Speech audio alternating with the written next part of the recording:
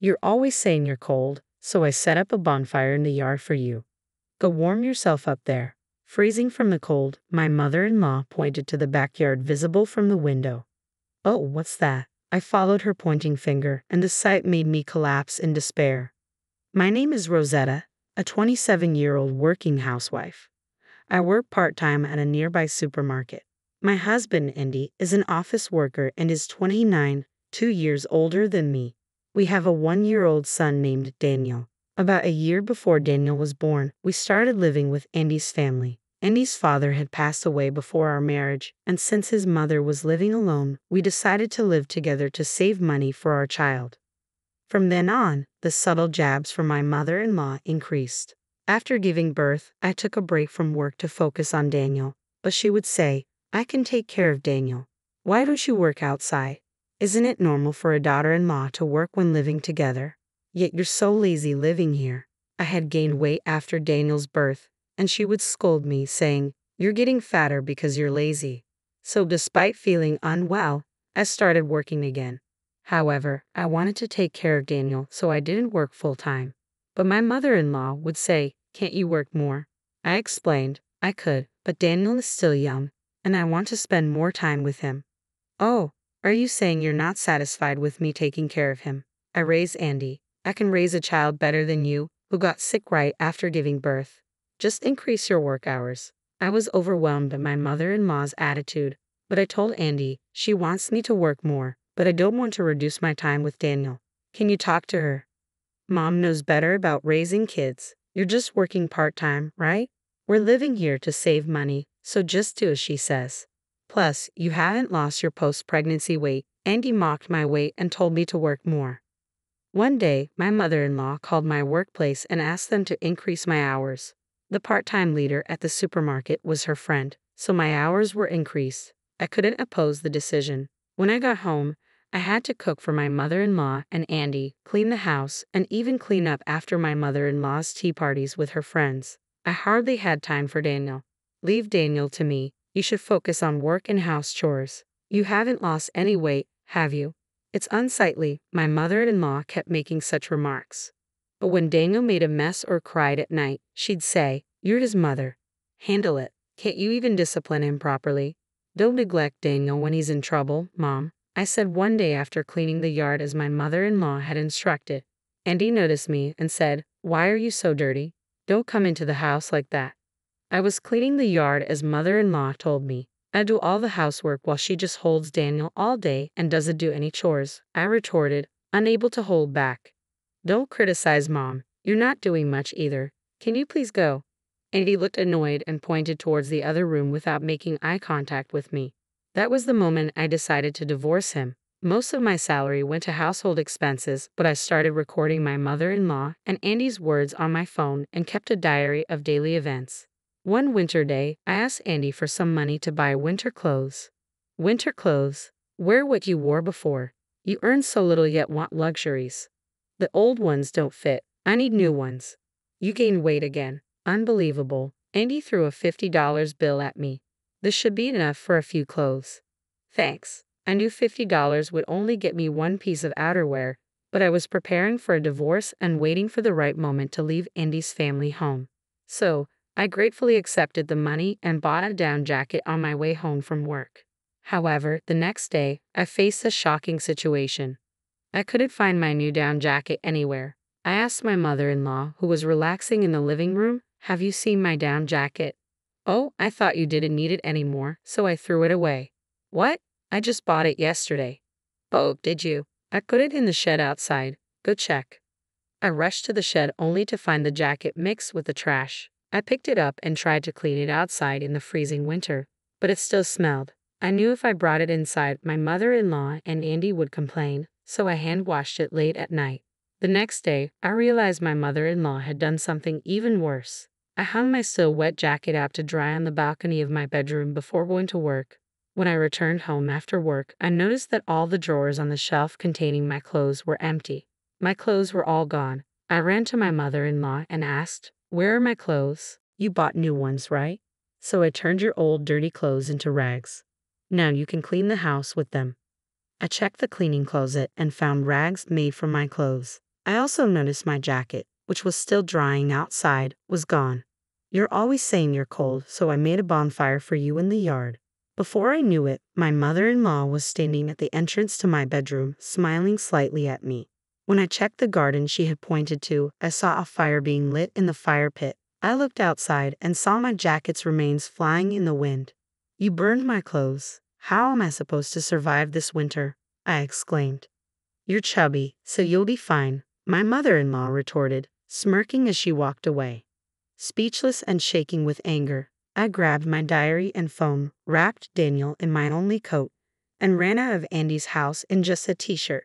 It was snowing heavily. A neighbor, who didn't get along with my mother-in-law and had been worried about me since I moved in with Andy's family, found me and drove me to my parents' house an hour away. This neighbor had seen me lose weight and understood my situation despite Andy and his friends always telling me I was overweight. When I arrived, my mom panicked at my attire. Why are you dressed like that? Is it hot in the car? Are you sick? I had to run away from Andy's house. They turned all my clothes into rags and even burned my new jacket. I've been collecting evidence for a favorable divorce, but I felt my life was in danger, so I fled with Daniel wrapped in a coat.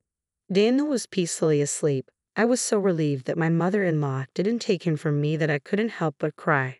Seeing my distress, my mother quickly contacted my father and a certain individual. The next day, responding to my mother's call, Andy's grandmother, whom I'll call Grandma, arrived at our home. It turns out my father and Andy's father were old friends, and Grandma and my dad still kept in touch. Andy and I met and married because of this connection. Before our marriage, Andy was genuinely kind and friendly to my parents, but over time, influenced by the constant harassment from his mother, he began to treat me coldly. When I explained everything with evidence, Grandma was even more furious than my parents. She immediately contacted a lawyer and arranged for my divorce. A few days later, after leaving Daniel with my sister who lives nearby, my parents' grandma, the lawyer, and I visited Andy's family home. As we arrived, my mother-in-law stormed out shouting, "Where's Daniel, you kidnappers?" But when Grandma stepped forward, she retorted, "Who are you calling a kidnapper, you money grubber?" Andy, who seemed to have taken time off work, joined us and we all sat down to discuss. We're here to discuss Rosetta and Andy's divorce, custody of Daniel, and the sale of this property, the lawyer began. What do you mean by selling the land? It's Dad's ancestral home, and Mom inherited it. You can't just sell it. Andy laughed mockingly at the lawyer's words.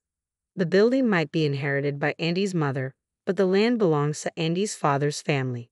We've been overlooking the unpaid land rent out of goodwill, but now we'll be claiming the overdue amount and selling the land, the lawyer explained, handing over a document detailing the unpaid rent for several years since Andy's father passed away. Seeing the amount, my mother-in-law exclaimed, "How can we pay this all of a sudden?" Grandma silenced her with a stern quiet. She continued, "We've been notifying you every month. You chose to ignore it, and more importantly, make amends for how you've treated Rosetta." Rosetta's accusations, "She's my daughter-in-law. Why should it concern anyone else?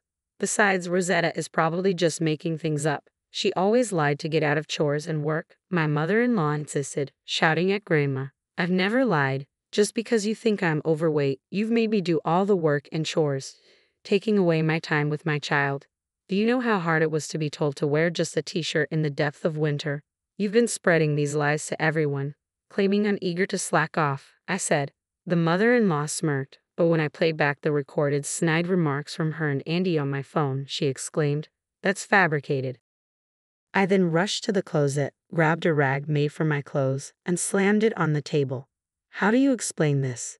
My clothes have been turned into rags just like in the recording." "Rosetta, enough. Maybe Mom went a bit too far, but it's because you've always been lazy and just gaining weight. Reflect on your actions before blaming others," Andy said. "Excuse me, are you blind? Since coming here, I've lost at least 22 pounds. The reason my clothes don't fit isn't because I gained weight, but because I lost it so rapidly. Everyone but you and your mother is concerned about how thin I've become," I retorted. At my words, Andy seemed to realize for the first time how much weight I had lost.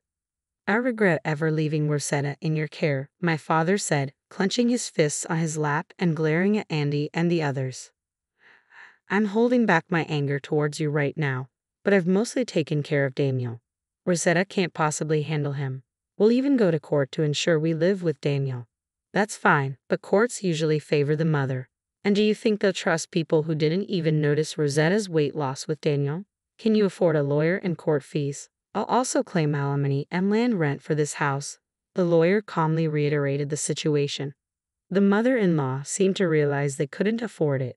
This is so unfair. Who's being unfair? You both bullied Rosetta and even tried to take Daniel away. Where did the money Rosetta earned go? Why did she flee to her parents' house in a t-shirt carrying Daniel in a snowstorm? My usually silent father-in-law suddenly began to cry and loudly blamed the mother-in-law. I'm truly sorry. We'll make sure to make amends for spoiling him and causing Rosetta such pain. Rama spoke to us, then Sigma the lawyer. Just pay what you owe. We'll cut all direct contact with you and inform our relatives. After that, I resigned from my part-time job, informing the headquarters about the mother-in-law's interference. The company apologized. While I never heard about any punishment for the mother-in-law's acquaintance, I was told they'd ensure no power imbalances among part-timers. A few weeks later, my divorce from Andy was finalized. I won custody of Daniel and received a fair amount of child support. The mother-in-law couldn't afford the land rent, so Andy had to cover it. But with the divorce settlement and child support, he struggled to pay. If he continues, they might have to vacate and demolish their house. Grandma joked, if the house is gone, the land will sell for more. Now I'm living with my parents, cherishing the time with Daniel. My father runs a company, and I plan to work there once Daniel is older. I'm using the divorce settlement to buy new clothes, enjoying coordinating outfits with Daniel. I look forward to spending even more time with him in the future.